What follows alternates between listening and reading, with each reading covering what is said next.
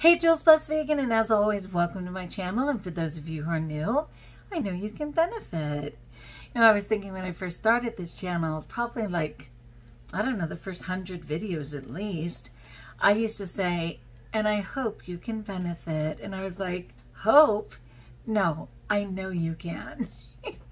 Because why am I doing it if you can't benefit, right? So yeah, there's a little growth right there and confidence. So yes, I know you can benefit.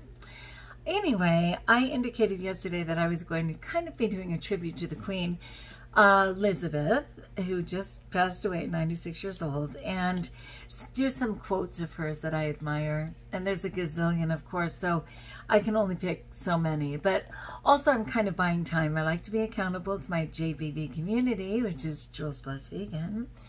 But I'm drowning in my life, you know. And should I affirm that I'm drowning?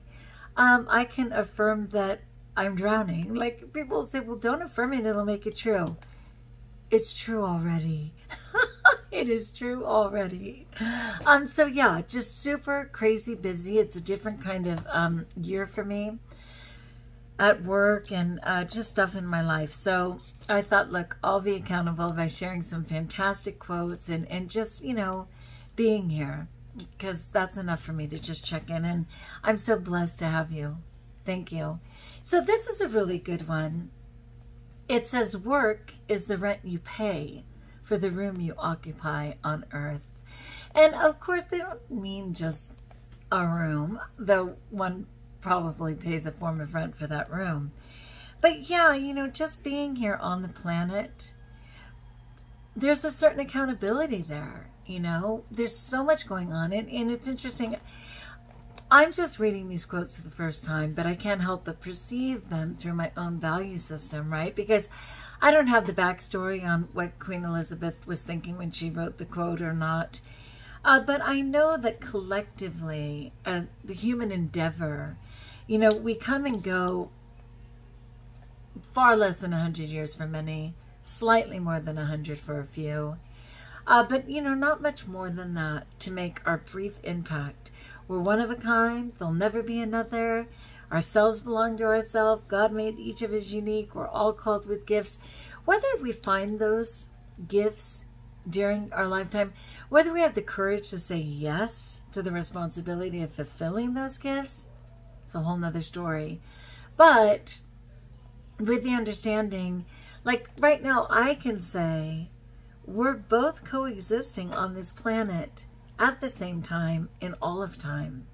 Because obviously, before I was born, I missed all those people. And when I'm gone, I will miss those people as well.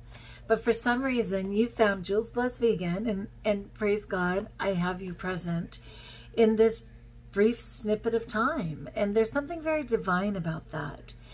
So what are we going to do about it, right? What is our calling? What is our obligation? And so that's what she means, you know.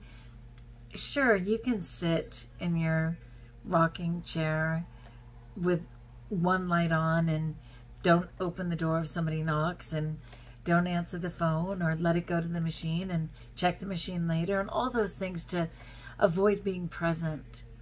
But the fun part is actually engaging. And though it won't be lovely and it can be a lot of work at the time, and why pay rent when someone should be paying you is how it's going to feel, there's a tremendously dynamic, powerful experience in just breathing and being human. I think of the, you know, 4.5 million people who exited the planet from COVID alone, you know, in the last few years. And I get it, it's controversial, but no matter what, they're gone. And I knew many. I mean, seriously, I've known about 16 people who left the planet under the guise of COVID. But we're here, you know. I don't even know how many people have recently died in the war and stuff like that, but we're here. People with heart attacks, we're here. All the cancers, we're here. Car accidents, unexpected, we're here. So in being here, let's pay that rent with our actions, right? Because really what people realize, especially when they're 2 years younger than God, let's be fair, like I am, that at some point, your time and your quality of life isn't worth any amount of money. I've kind of gotten that way a couple of times where somebody has literally said to me, I'll pay you $200, to come and do blank, blank, blank. And I'm like, $200? That just seems like so much money. It would be such a blessing. And at times it would have been more money than I could have fathomed. But guess what? No, I can't do it. I can't make myself do it because the price, not the cash, the price to my quality of life, which is so limited right now because I am a person super engaged who gives, is far greater than $200. So yeah, all work. I do so much of it for free. I offer myself so much. Let that be the rent, the spiritual rent, when we talk about getting ready for heaven, for building the coming kingdom, for when we finally get there, that so much of what we do here is really just a cha-ching in heaven. We won't see the rewards while we're here. I'm constantly paying that rent. And I accept that's for the room that I very briefly occupy